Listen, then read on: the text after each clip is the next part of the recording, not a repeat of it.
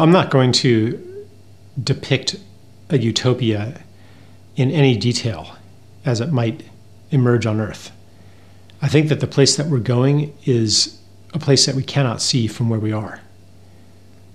It'll only emerge or become visible as we move toward it. But so I'm not going to say, okay, here's the blueprint for the future system.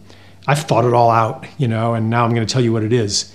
But I do catch glimpses sometimes, these experiences that feel like they're from the future almost. One thing that comes to me is that in the future, most of the time, the loudest sounds you will hear are the sounds of birds singing and children playing. Maybe there won't be internal combustion engines. I don't know. But that's part of it. In the future, we'll feel really at home in the world. We will be intimately familiar with the landscape around us. We will be so in love with the places that we live that we will only take a journey when the urge to journey is really strong upon us, as happens at certain key moments in life.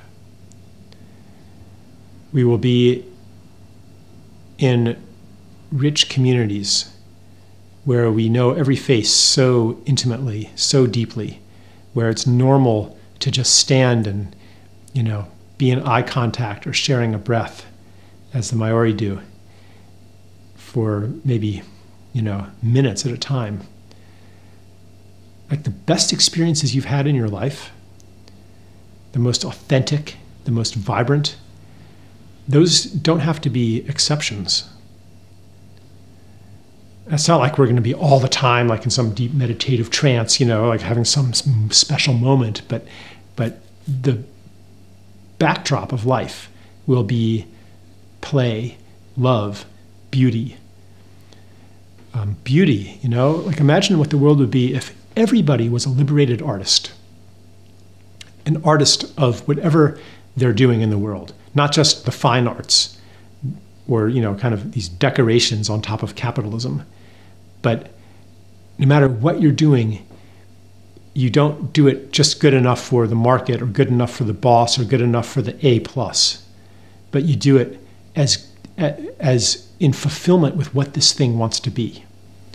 Whether you're an engineer or a musician or a gardener, like what's the most beautifully you can do this?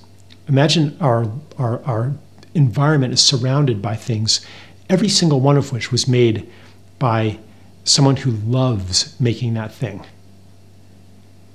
That's what the world could be. And it's not even that far away. Just a shift of perception away. Yeah.